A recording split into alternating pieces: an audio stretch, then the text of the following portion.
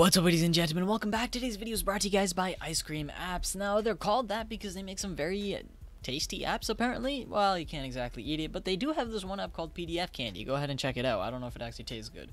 Nonetheless, they also have a variety of other applications, from screen recorders to slideshow makers to password managers. But what we're taking a look at right here is, of course, a PDF editor.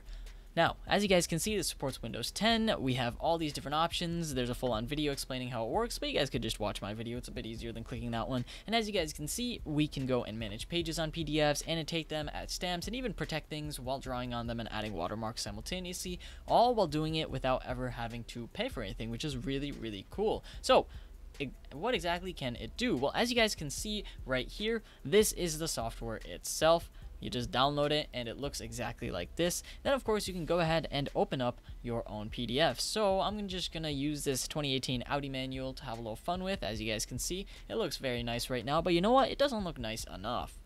So let's take this and customize it to the extreme. Let's say we want to move a page. Well, here we go. We're going to go and move this one over here. We're going to take this one. You know, I'm feeling this one. This will be the first page. This will be the last page, just because that's what I'm feeling like right now.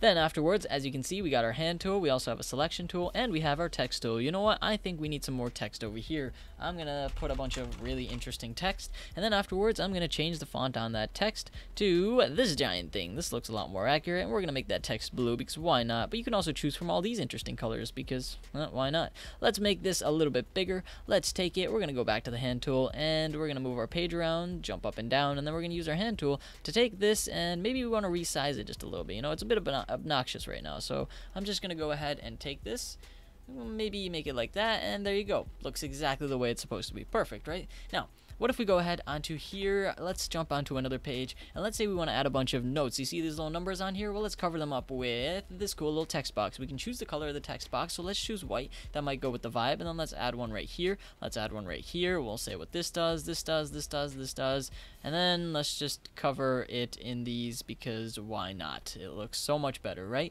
And you can change the color of these, so here's some of these. Let's make some purple ones. You know, people want to see our text boxes. They don't want to see an Audi. Come on, what are we here?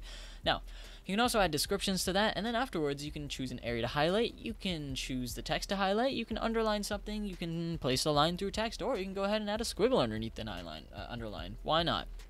But let's make things a little bit more interesting. Let's say we think this Audi looks really ugly, and we want to cover it up. But let's add a box right here. And there you go. Giant box. Oh, wait, we can still see the Audi. I don't like it. Let's go and fill this up and make the opacity 100%.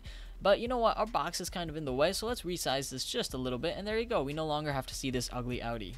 Just kidding, that Audi's not ugly at all. So let's bring the transparency all the way down to here and just add a little bit of a drop shadow. You know, it actually looks like it's meant to be there. How cool does that look? So next off, let's see a spot over here that needs a circle. Maybe we want to take this and we want to add a circle over here. So I'm gonna go and add a circle on that one, add a circle on that one. I don't like the color. Let's use that one. Let's change the color of this one to white. Perfect. Let's add a few more circles, because I don't know why.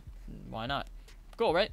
Next off, let's say we are on another page and we really want to point to something, or we want to cross something out. So let's add a bunch of lines over here. How cool is that? And then let's change our line color up. So now we have this color, and then let's get some red ones in here, because you really shouldn't be reading this, right? And then what if we really need to point to something? There you go. We really need to point to something, right?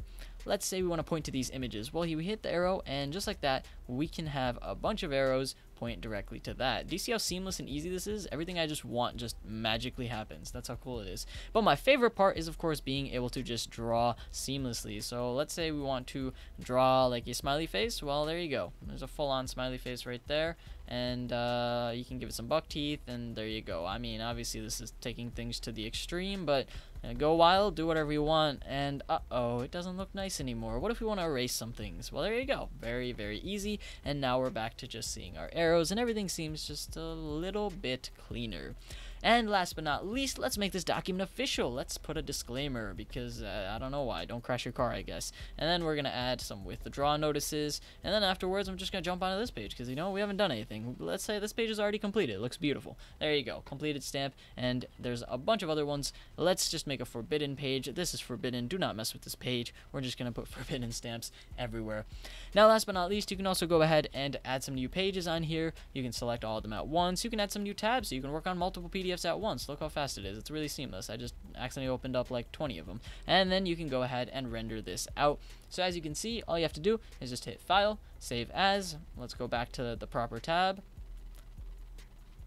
And then hit File, Save As, and you can save it as a PDF. All in all, I have created the world's best Audi manual, and it only took me around 2 minutes. Go ahead and check this out below. Hopefully you guys enjoyed this video. If so, leave a like and don't forget to subscribe. Thank you guys for watching. This is going to be me logging off.